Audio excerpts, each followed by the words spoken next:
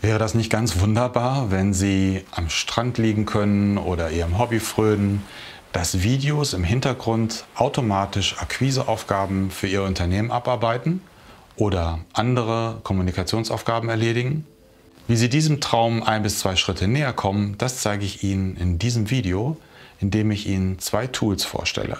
Das erste Tool ist ein Zielgruppenwerkzeug, speziell für Video, das sehr einfach zu bedienen und zu verstehen ist. Und mit dem zweiten Werkzeug können Sie Ihren Videos Funktionen übertragen, die für die Customers Buyers Journey oder den Kaufprozess Ihrer Kunden wichtig sind. Dabei werden uns unter anderem Aliens helfen und diese Banane. Sie können also gespannt sein. Bleiben Sie dran, am Ende haben Sie noch einen Wunsch frei. Heute ist es für selbstständige Unternehmen und Organisationen keine Frage mehr, ob Videos sinnvoll sind für Marketing und Kommunikation, sondern wie Sie Videos am besten einsetzen können.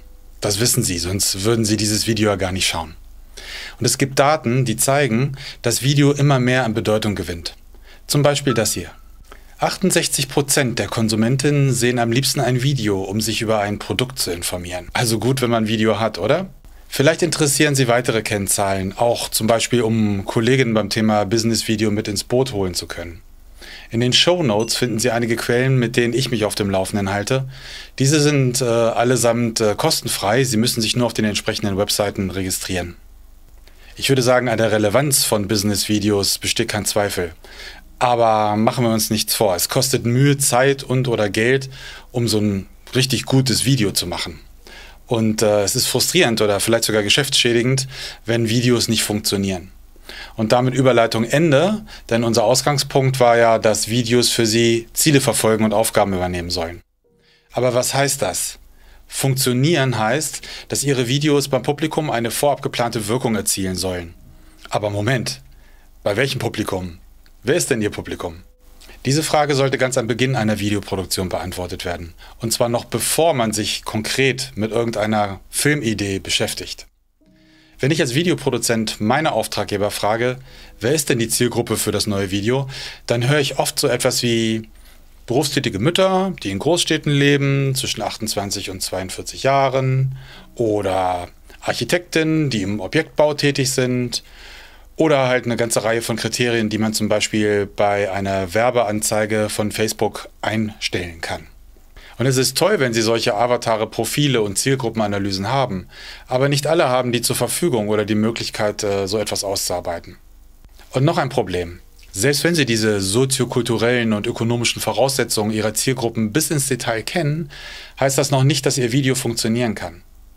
Wenn Sie festlegen, für welches Publikum Sie ein Video machen wollen, gibt es ein ganz einfaches Kriterium, das Sie immer anlegen können, nämlich das Vorwissen. Diese Grafik zeigt einen Kaufprozess, lässt sich aber auch auf viele andere Kommunikationsszenarien übertragen. Weiß der Mensch noch gar nichts und muss erst einmal aufmerksam gemacht werden oder sucht die Person schon nach konkreten Informationen? Also, für wen machen Sie das Video? Für eine Zuordnung möchte ich Ihnen 4 Bilder mit auf den Weg geben. Aliens, das sind Menschen, mit denen Sie den Erstkontakt herstellen wollen. Aliens wollen mit der Nase auf ihre Sache gestoßen werden. Denn Aliens wissen noch nichts oder sehr wenig. Sie kennen Ihr Angebot nicht, Ihre Marke oder Organisation nicht. Vielleicht wissen diese Aliens noch nicht einmal, warum es sich lohnt, Ihnen zuzuhören. Das klingt abturnend, oder? Wozu wollen Sie überhaupt sich mit Aliens beschäftigen? Die Antwort ist einfach, weil es da draußen viele, viele Aliens gibt, die Sie für sich gewinnen können. Indem Sie die Aufmerksamkeit der Aliens gewinnen können, werden Sie Ihre Bekanntheit steigen und Aliens auf diese Art und Weise konvertieren in den nächsten Sehkontext. Das sind die sogenannten Scouts. Scouts wissen schon, wonach sie suchen, sondieren bereits den Markt und vergleichen Angebote. Scouts haben also schon Interesse nach vertiefenden Informationen. Und wenn Sie ein Video für Scouts veröffentlichen, ist das Ziel, das Publikum zu konvertieren in den nächsten Sehkontext. Das sind Kundinnen, Mitglieder, MitstreiterInnen oder Menschen, die ganz kurz davor stehen. Dieses Publikum weiß im Grunde schon alles, um eine Entscheidung zu treffen oder hat diese Entscheidung schon getroffen, will jetzt aber wissen, wie es weitergeht. Wie bekomme ich das, wie benutze ich das und so weiter. Das Prinzip gilt nicht allein für Konsumentscheidungen. Kunden können zum Beispiel auch, wie schon gesagt, Mitglieder sein oder WählerInnen. Ein Video für diesen Sehkontext sollte die Entscheidung aber auch nochmal positiv bestätigen oder zum Beispiel ein Dankeschön zum Ausdruck bringen. Es geht auch darum, Identifikation zu stiften und den Start ihrer gemeinsamen Beziehung zu markieren. Und dann gibt es noch einen Sehkontext, der gern vergessen wird. Das sind die sogenannten Fans. Wollen Sie vielleicht ein Video machen, das all diejenigen abfeiern und freiwillig weiterverbreiten, die sich mit ihren Werten identifizieren oder stolz auf ihre Produkte sind oder sich selbst damit in Szene setzen möchten? Wollen Sie ein Video machen, das mit dazu beiträgt, dass Ihre Kunden bei Ihnen bleiben, sich wertgeschätzt fühlen oder gut betreut oder andere Menschen auf Ihr Produkt oder Ihre Marke aufmerksam machen? Dann machen Sie ein Video für Fans. Also nochmal im Überblick. Für wen machen Sie das Video? Aliens, Scouts, Kundinnen oder Fans? Wenn Sie diese Frage zuallererst klären, dann stellen Sie die Weichen für ein Video, das für Sie arbeiten kann. Und da wollen wir ja hin, richtig? Kurze Story. Wenn ich meine Kunden frage, für wen soll das Video sein und was soll es bewirken, dann höre ich sehr, sehr oft, wir brauchen das alles, für alle Sehkontexte. Das Video soll alles können. Sie ahnen, was ich dann antworte, denn das geht natürlich leider nicht. Wenn Sie Videos für alle Sehkontexte benötigen, dann sprechen wir von einem strategisch angelegten Videoprogramm. Dazu kommen wir dann gleich in Tool 2. Denn Sie wissen jetzt vielleicht, für wen Sie ein Video brauchen, aber was für ein Video im jeweiligen Sehkontext funktioniert, das ist noch offen. Das machen wir gleich. Stellen Sie sich ein Video vor als Kommunikationsvehikel. Und dieses Vehikel bringt Ihr Publikum immer exakt eine Station weiter in diesen Sehkontexten. Und damit haben wir die Überleitung geschaffen zu Tool 2. Und hier gehen wir der Frage nach, was für ein Video für die genannten Sehkontexte in Frage kommt. Die Transformation des Publikums in die Sehkontexte, die ich eben vorgestellt hatte, erkennen Sie auf der mittleren Scheibe. Aus Aliens werden Scouts, werden KundInnen und dann hoffentlich auch Fans. Auf der inneren Scheibe werden Sie gleich relevante Ziele sehen, die Videos für den jeweiligen Sehkontext verfolgen können. Videos für Aliens verfolgen das Ziel Entdecken, also Ihre Marke, Ihre Botschaft, Ihre Veranstaltung, Produkt oder Dienstleistungen soll von Menschen beachtet werden, die bislang noch nicht wussten, wozu überhaupt. Videos für Aliens müssen plakativ, aufmerksamkeitsstark und leicht verständlich sein, um dieses Ziel zu erreichen. Das betrifft natürlich das Thema des Videos, aber auch die Gestaltung. Die Art und Weise, wie Videos Inhalte darstellen und erzählen, kann man als Genre bezeichnen. Und hier sehen Sie einige der Genres, die für ein Alien-Video zu empfehlen sind. Konkrete Beispiele gebe ich gleich noch mit Hilfe der Banane. Damit das Alien-Video das Ziel erreicht, kommt es auch auf die Mischung von Emotion und Information an. Als Faustregel kann man sagen, dass hier der emotionale Anteil im Vordergrund stehen sollte, also dass Gefühle Priorität im Video haben sollten. Zum Beispiel ein sehnlicher Wunsch oder eine Sorge, eine Überraschung oder eben zwischenmenschliche Gefühle. Auffallen und Neugierde wecken, das sind die Daseinsberechtigung eines Alien-Videos und nichts weiteres. Videos für Scouts geben dem Publikum die Chance, weiterführende Informationen zu erforschen, also zum Beispiel zur Ausstattung, Funktion, Bedienung, den Nutzen oder, wenn es technische Sachen sind, über Verbrauchswerte, Wartung, Garantien und so weiter. Immer mehr Menschen legen Wert auf die Integrität und verantwortungsvollen Verhalten von Unternehmen. Daher kann an dieser Stelle auch ein Unternehmensfilm auf das Interesse von Scouts stoßen.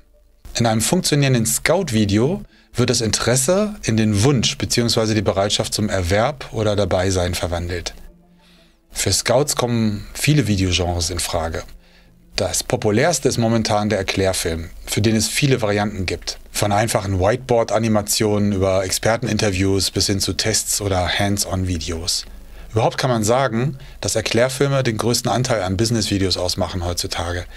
Betrachten wir hier die Balance von Emotion und Information, so dominieren hier, wenig überraschend, sachliche Argumente, also Beschreibungen, Daten und Fakten. Betrachten wir nun, welche Ziele Videos für den Sehkontext KundInnen verfolgen. Hier gibt es gleich 3 Bereiche.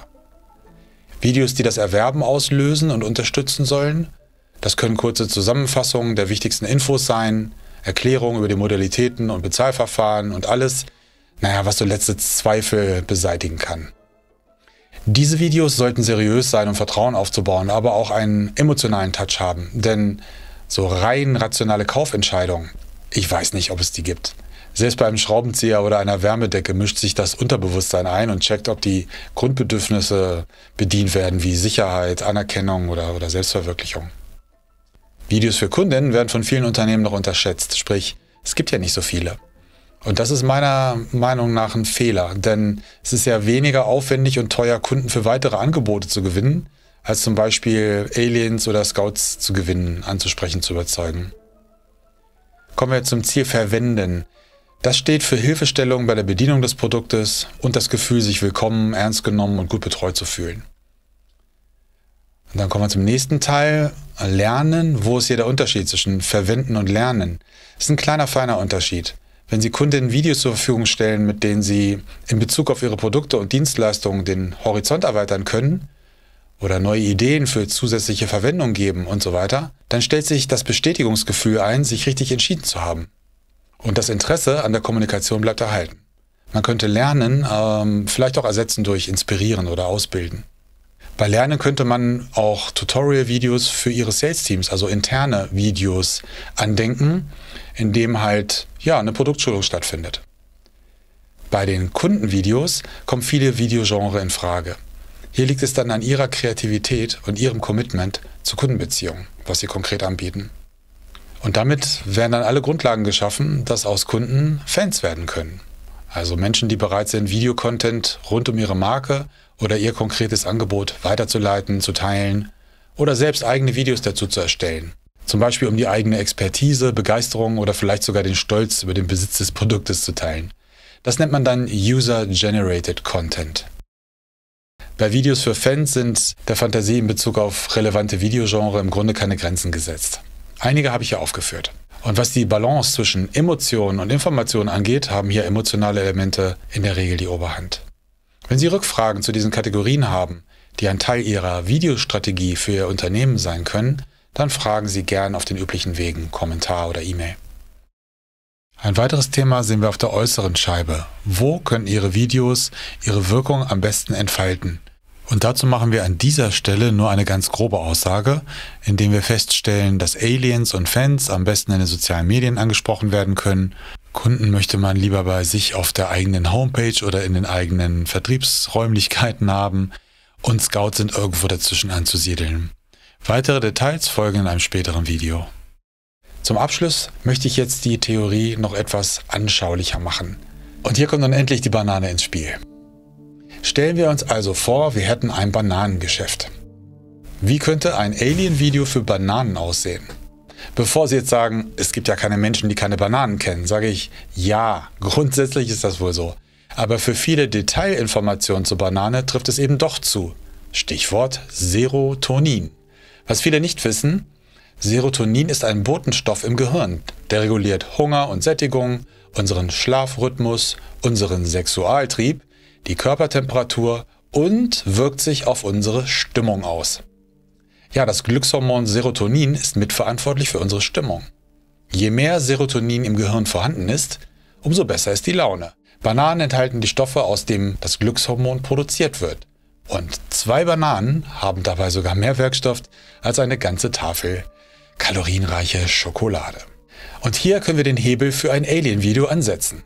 Aber können wir all diese Informationen im Detail jemandem erzählen, der noch nicht mal weiß, warum es sich lohnen könnte, auf Bananen zu achten? Nein. Aber wir können diese Informationen zum Beispiel dafür nutzen, die Menschen zu adressieren, die sich besser gelaunt fühlen möchten. Oder anders gesagt, wir können auf ein Problem hinweisen, zu dessen Lösung die Banane einen Beitrag leisten kann. Also aus den wissenschaftlichen Erkenntnissen können wir für ein Alien-Video Fakten auswählen, mit dem Ziel, Aufmerksamkeit zu erregen und Interesse nach mehr Informationen zu wecken. Es geht mir hier nicht um die Banane, sondern um die Methodik, okay? Was könnte also ein aufmerksamkeitsstarkes Bananenvideo für Aliens sein, in Bezug auf das Gewebshormon und den Neurotransmitter Serotonin? Wenn wir richtig auf die Pauke hauen wollen, es ist eine Geschmacksfrage, dann könnten wir uns beim Sexualantrieb andocken und mit dem Fakt überraschen, dass in China das verführerische Essen von Bananen bei Livestreams im Internet verboten ist. Das ist kein Witz. Also das wäre ziemlich aufmerksamkeitsstark und könnte auf ein Scout-Video verweisen, in dem dann die ganze Angelegenheit im Detail aufgefächert wird. Aber das streichen wir natürlich, denn wir wollen nicht in Verdacht von Clickbaiting geraten Und unsere Marke, unsere Bananenfirma, die hat ein super seriöses Image als Provider von gesunder Ernährung. Und da wollen wir solche Bezüge gar nicht herstellen, schon gar keine politischen. Also entscheiden wir uns einfach für einen Werbeclip in einem Büro, in dem die am besten gelaunten Beschäftigten Bananen in der Kaffeepause essen und sagen, Bananen machen gute Laune. Mehr Infos hier. Gut, es ist nur ein Vorschlag für ein Alien-Video.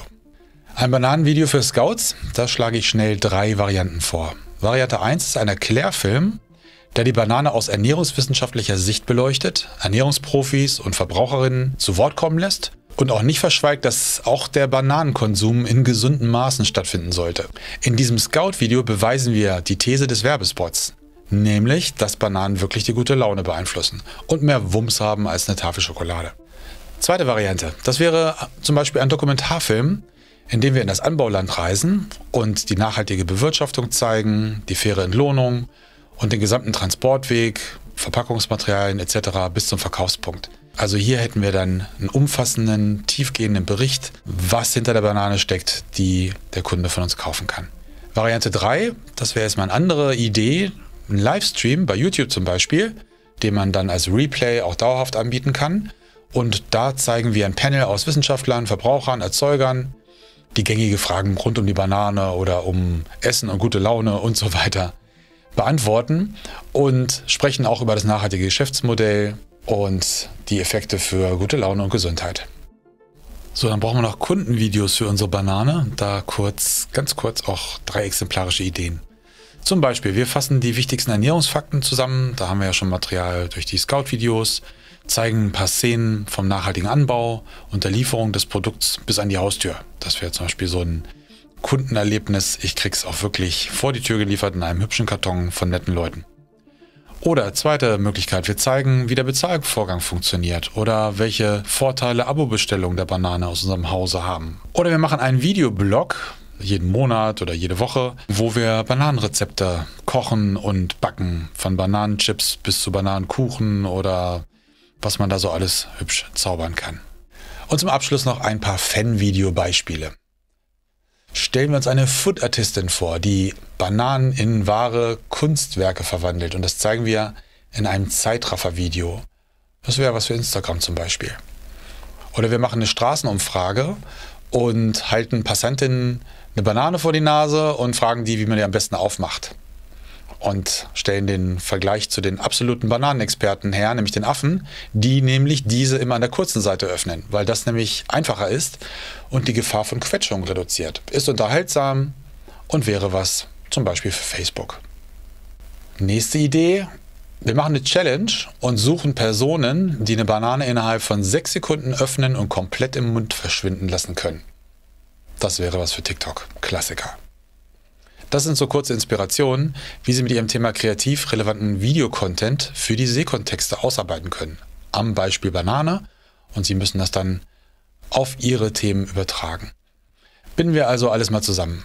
Sie haben gesehen, dass man Videos für sich arbeiten lassen kann, indem man auf diese Videos Ziele und Funktionen für die Customers Buyers Journey der Konsumentin überträgt. So können Videos für Aufmerksamkeit sorgen, umfassend informieren, Kunden betreuen und Fans zu Multiplikatoren machen.